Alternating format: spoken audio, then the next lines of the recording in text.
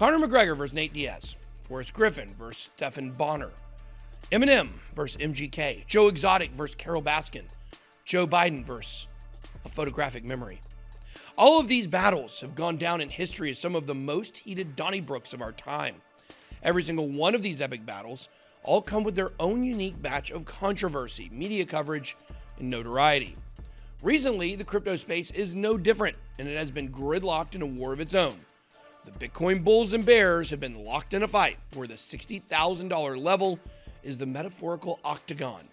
Since reaching the 68K level for the first time earlier this month, Bitcoin has corrected, and since then it's been a seesaw battle at 60K. We practically need Bruce Buffer to give us the play-by-play every time we refresh our phones. Unlike the battles mentioned earlier, this feud goes on every second of every day, and each opponent has its own way of landing punches and bunches. Regardless of what side prevails to be the winner by the end of 2021, it's safe to say that Sun Tzu would be proud. Let's get it. Welcome to BitBoy Crypto, home of the Bit Squad, the largest and greatest crypto community in all the interwebs. My name is Ben. Every day on this channel, I show you how to make money in crypto. If you like money in crypto, then make sure to hit that subscribe button. In this video, we're going to talk about the recent battle between the bulls and the bears, the news from each corner, and some insight on what side is going to have to throw in the towel by the end of Q4. In the blue corner, weighing in at $1.1 trillion, fighting out of the optimism of mass adoption, we have the bulls. In the red candle corner, weighing down the hopes and dreams of your average retail investor, fighting out of FUD stories crafted in Dirty Gary Gensler's basement, we have the bears. The battle at the 60K level has been going the distance, and the crypto connoisseurs of the world have been leaning in, making their side bets on which side will prevail. Those options expire on Friday, November 19th, and that always seems to play a small role in price action. Also on Friday the 19th is a full moon, which also has had a slight correlation in price action as well. Although correlation is not causation, these two factors could work out in favor for the bears for this week. But after that, November will start to wrap up and December will begin a battle of its own. The bears have a few other factors in their favor as well. Besides the usual FUD about mining in China, Joe Biden's $1.2 trillion infrastructure bill recently passed, although the tax mandates that are now in motion won't begin until 2024.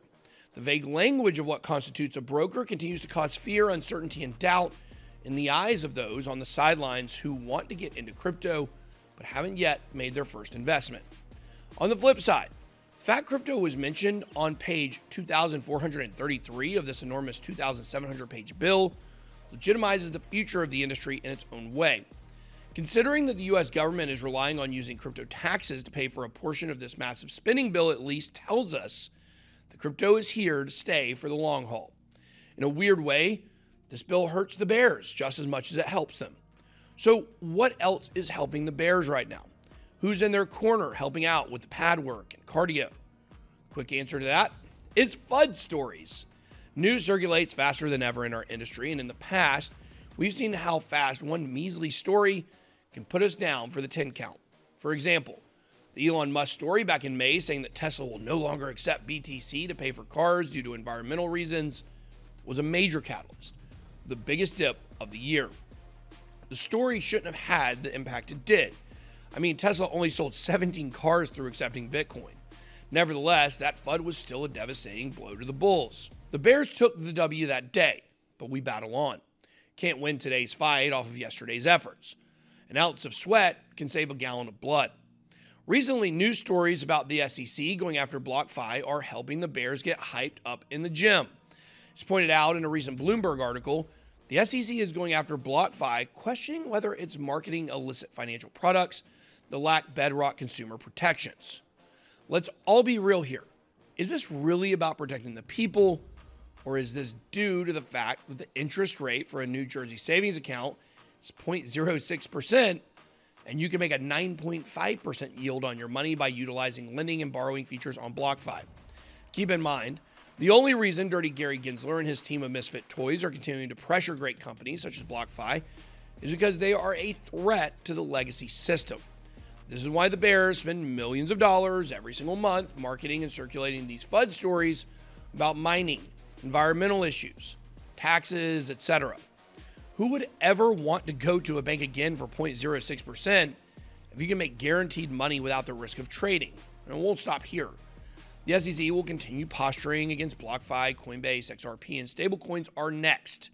As pointed out in a Decrypt article, Gary Gensler noted that decentralized finance platforms not only implicate securities laws, some platforms also can implicate the commodities laws and the banking laws. Stablecoins are the backbone of DeFi, and they need to incentivize the American population to not use crypto so they can continue buying bonds and keeping their money in banks. If the Treasury doesn't sell enough bonds, there are implications that could result in the government defaulting on the debt ceiling. The legacy system is threatened, yet they don't want us to make more money, but they still want to tax us to pay for their infrastructure bill.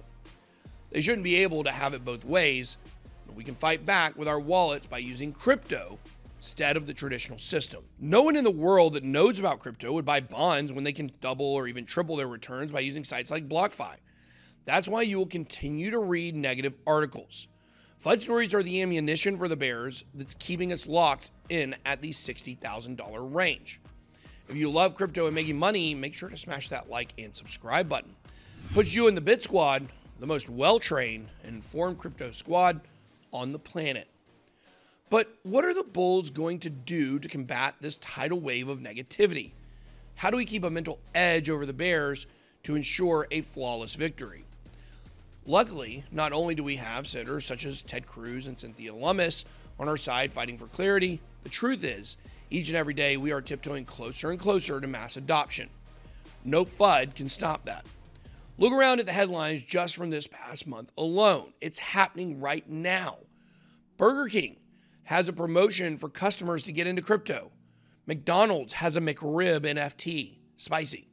The Houston Rockets recently added NYDIG as a team sponsor, and the team will be paid in Bitcoin. Tom Brady, Steph Curry, Shohei Ohtani are all ambassadors for FTX. Even churches are going to accept Bitcoin donations. Portal is partnered with Polygon to advance DeFi on Bitcoin. You can buy Bitcoin from ATMs and gas stations all across the country. There are commercials for various crypto exchanges and wallets during most primetime NFL games. Decrypt pointed out that the Staples Center, which will now be known as the Crypto.com Arena, is a 20-year contract for $700 million. How can Bitcoin ever go to zero if the Staples Center has a 20-year contract promoting crypto? Comment below on the next place that Crypto.com or FTX should put their names on. But the road to mass adoption is infrastructure for crypto, and it was paved this year. Yes, the bears can sucker punch us with FUD news stories and cause catastrophic liquidations. But if you stand your ground, take their punches on the chin, and keep fighting, you will win this battle. You can only lose if you throw the towel in and sell the bottom. We make these videos so the members of the Bit Squad know how to hold their ground, don't over leverage, and to keep fighting back with your wallet. Crypto is here to stay, folks. This is a war, and don't forget, knowledge is your high ground. Be smart, learn everything you can, take profits, trade responsibly. The decision is in, and it's unanimous. If you mess with the bulls, you will get the horns. That's all I got. Be blessed. BitBoy out.